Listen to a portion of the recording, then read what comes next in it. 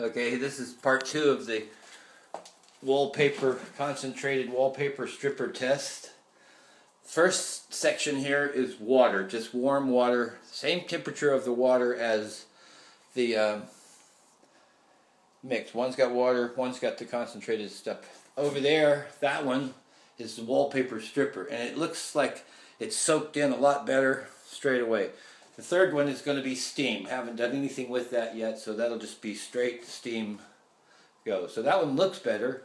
This one is the one that's on here. Now let's just do a test and see what happens. So start. There's water. It's coming right off. Is it leaving any residue? Here we go.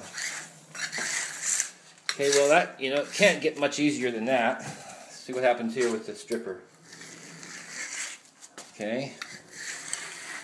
That's lovely. It comes off in bigger pieces.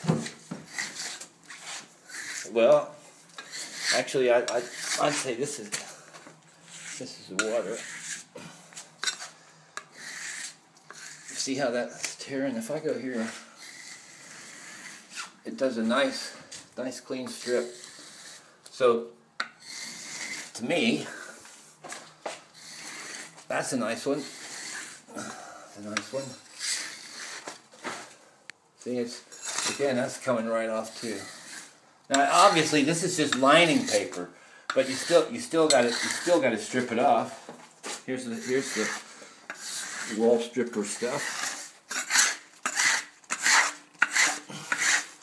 Okay, so that's that. Now,